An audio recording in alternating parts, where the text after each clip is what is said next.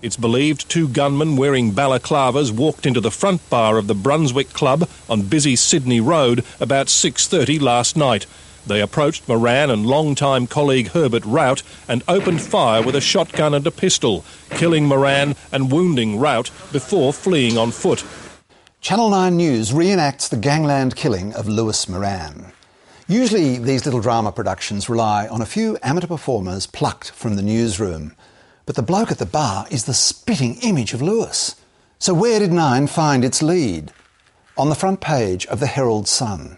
Through the miracle of cut and paste, Channel 9 put Lewis Moran's head into their little drama. No wonder the Melbourne crime boss looked surprised as he was plugged all over again. Welcome to Media Watch, I'm David Marr. Earlier today, Macquarie Radio tried to bump us off, but here we are after all. Alan Jones' Sydney station did not want us to discuss in any way an Australian Broadcasting Authority document leaked to us last week. It's a feisty draft report of the ABA's investigation into Telstra's sponsorship of Jones' breakfast show and the near miraculous conversion of Jones from critic to warm friend of the mighty telco. The document really makes you wonder if the ABA ever had the ticker to take on the nation's most influential broadcaster. Last week, I said, so how was Jones' conversion achieved? It's the absolutely fundamental question in all this, but not a question the ABA answers or even explores. But I was wrong. The leaked document prepared last December proves that question was explored at length and in such vivid detail that it's hard to understand why the ABA board decided in the end to exonerate all parties without further investigation. When we asked the ABA about the report late in the week, they too threatened us with an injunction and alerted Jones, Telstra and Macquarie Radio. Meanwhile, the authority's General Manager Giles Tanner briefed us about the preparation of the report. Basically, this work was done inside the legal and policy team of the ABA. By what Tanner described as junior and middle levels of the staff body. Reporting to him and the ABA's chief lawyer, Jonquil Ritter. They were not happy with the direction of the report, and Tanner confirmed that neither was the silverback chair of the ABA, David Flint. By this time, Flint had already told Media Watch that Jones was in the clear.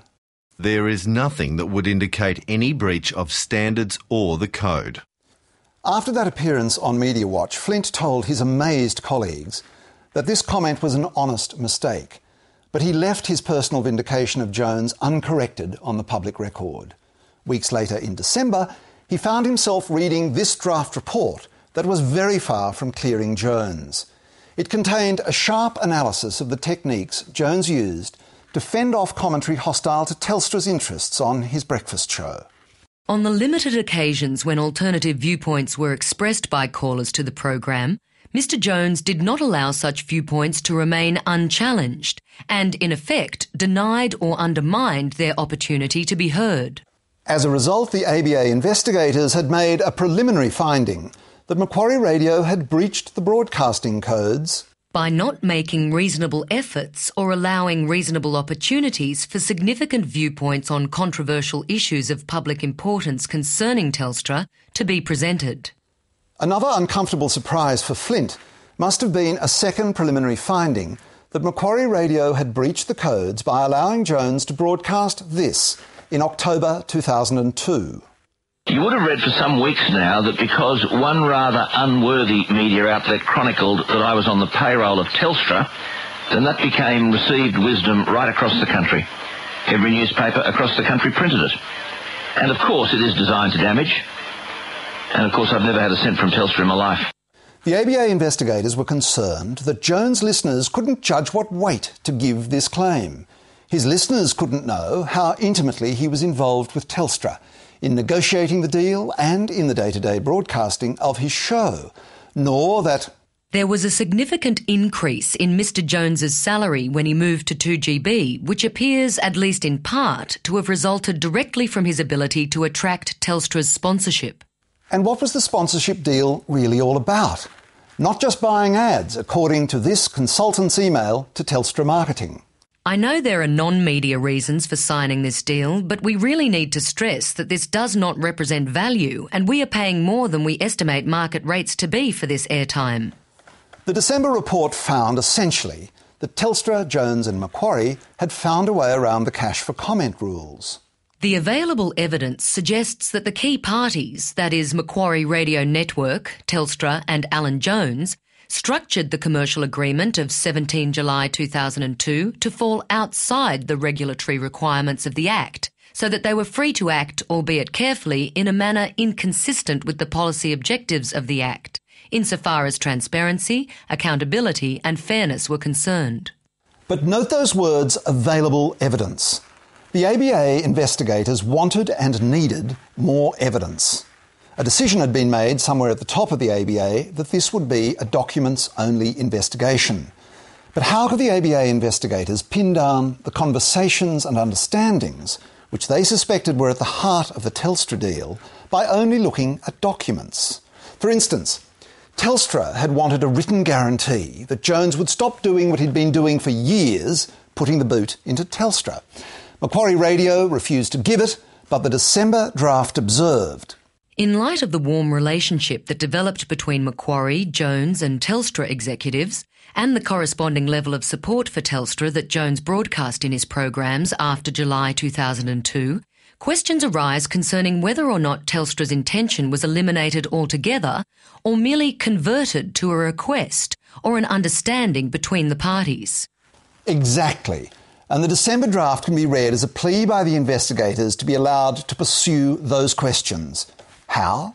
By using the ABA's power to summon Jones and those executives involved in the Telstra deal to attend before a delegate of the ABA to answer questions on oath. It's not uncommon. Last year, Jones was examined on oath, in private, to solve the riddle of his ownership of Macquarie Radio. But the ABA was not going to let anyone be grilled about the Telstra deal. After Flint and his general manager saw the December draft report, it was decided there was no point pursuing, let alone expanding, the investigation. Tanner told Media Watch he found a fair bit of barking up the wrong tree and tendentious tone in places that really wasn't warranted by anything that we had or would be likely be able to get. Tanner felt the board would rather discuss the adequacy of current regulations than pursue so many rabbits down holes. So the report leaked to Media Watch never reached the board.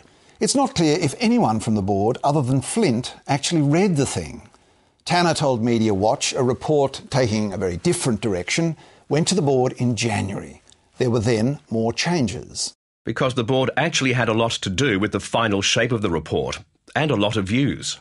The ABA's verdict on Jones and the Telstra deal emerged finally a couple of weeks ago. The Telstra deal got a big tick, and the vindication of Alan Jones was now official. Among the many unanswered questions we sent the ABA late last week was this.